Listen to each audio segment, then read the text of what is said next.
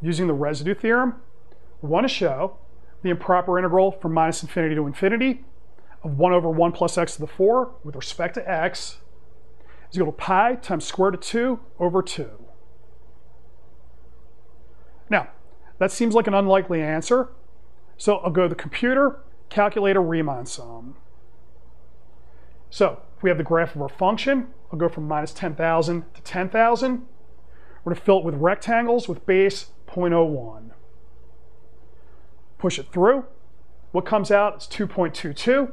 We know that's a good approximation for pi times square root of 2 over 2. So now I believe this.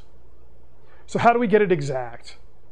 For that, I'm going to use a line integral in the complex plane. So we're going to do the setup for the residue theorem. So what I'm going to need is, first, we're going to have a closed curve.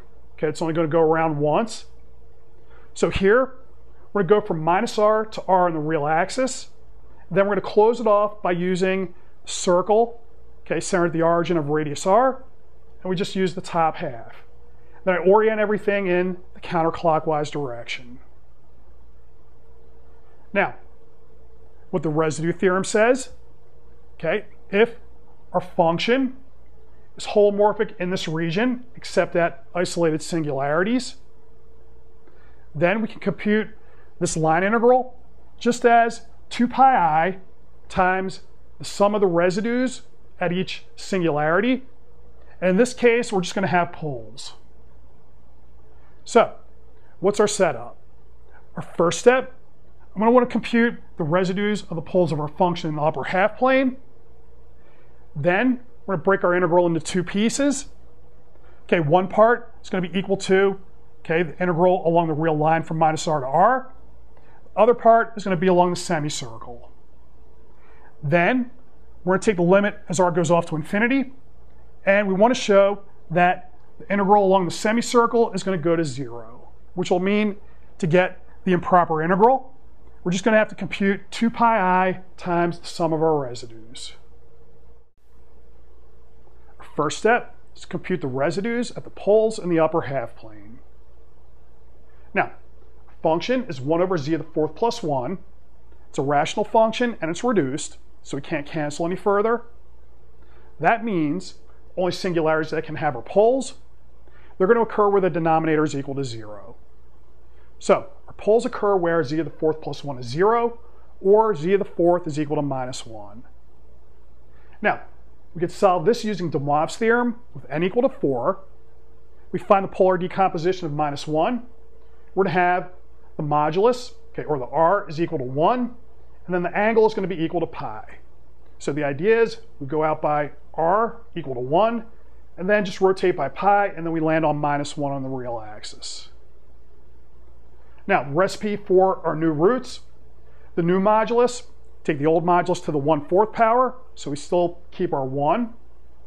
For the new angles, take your old angle, add all multiples of 2 pi, and then divide by your n. So we get pi fourths, 3 pi fourths, 5 pi fourths, 7 pi fourths. Putting these together, our roots are going to be, okay, we have omega equal to e to the pi I over 4, then it's cube, 5th, and 7th powers. Now, we plot these in the complex plane. Okay, they're all in a unit circle, and they're all going to live on a square. The check, okay, well, if you note, our original polynomial has only real coefficients, so its complex roots occur in conjugate pairs. So that's just the same as saying if we take complex conjugate, roots go to roots, and that holds up. Then, note also, if we send z to minus z, polynomial is unchanged, so that also preserves the roots. So if we rotate by 180 degrees, okay, roots are also going to go to roots. So that just checks our factorization. Now, we're only interested in the upper half plane. The roots that are going to occur there are going to be omega and omega cubed. So I want to compute the residues at those points. These poles are going to be simple poles. So the idea is we could just factor this out. Then you'll note, when we factor, we have 1 over z minus each of our roots. So all the exponents are 1, so the poles are simple. Now, to get the residues, okay, You could multiply by, say, z minus omega and then evaluate at omega, and that's perfectly fine, but you notice that's going to be a little bit messy. So a cleaner way to do this is to use L'Hopital's rule. So if I want the residue, say, at omega, what do? We're going to multiply by z minus omega. So that would do our canceling before, but the idea is to take the limit as z goes to omega instead of doing the straight evaluation. Now, if you notice, if we evaluate this at omega, we get 0 over 0. So L'Hopital's rule applies. Then, what does that say? Well, we can take derivative of the top, derivative of the bottom, and then try to evaluate again. So I do that, I'll have a 1 on top, and the bottom we get 4z cubed. So if we evaluate at omega, we get something that's perfectly valid. I'll have 1 over 4 times omega cubed, or 1/4 omega to the minus third power. In a similar manner, you could use L'Hopital's rule to get the residue at omega cubed. That's going to be 1 over 4 omega to the 9th power. If we put these in polar form, we have 1/4 e to the 5 pi over 4, 1/4 e to the 7 pi over 4. Now, we want to add these together, multiply by 2 pi I. Let's start by just adding the parts that are in the unit circle. So if we do this, I have omega to the 5th, omega to the 7th. We add them as vectors. So this sum is going to wind up on the imaginary axis, which means it's a real multiple of I. What's the real multiple? Well, where I've drawn this horizontal bar in, that's just the y value in the unit circle. So that's going to be sine of 5 pi fourths or 7 pi fourths. If we want to take this point, that's the sum, well, that's just going to be twice the distance. So we're looking at 2 times I times the sine of 5 pi over 4. That's going to give us minus square root of 2 times I. So we're going to take minus square root of 2 times I, multiply it by the 1/4, and then multiply by 2 pi I. When I do that, I get pi times square root of 2 over 2, as expected.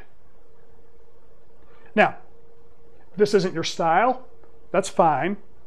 You'd instead take our points in the unit circle, put them in rectangular form.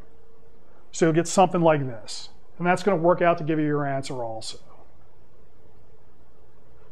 Now, since we have this, we can now focus on the line integral. So we have our closed curve here. We want to break that up into 2 pieces. One part that we're going to want to go to our improper integral. The other part we're going to want to go to 0. Finally, I want to show if I take the line integral over the semicircle, I let r go to infinity, then our integral is going to go to 0. For the first step, I'm going to parameterize our curve. So it lives on a circle, radius r, centered at the origin. Can use z of t equal to r e to the it. Since I only want the top half, I'll choose t between 0 and pi. So it's going to start at r, travel counterclockwise, and then stop at minus r on the real axis. That also has the correct orientation.